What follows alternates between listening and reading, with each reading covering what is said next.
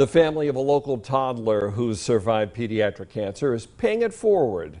The Callahan family of Dunmore held a socially distanced Alex's Lemonade stand today at Dunmore Farmers Market.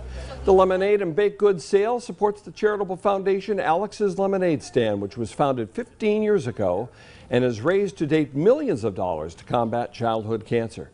2-year-old Jack Callahan went into remission last fall after a long bout with leukemia.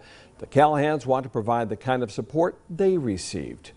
Because our son is currently in remission, we really got inspired to do the same and try to help those that are still battling and do something to try to get a cure.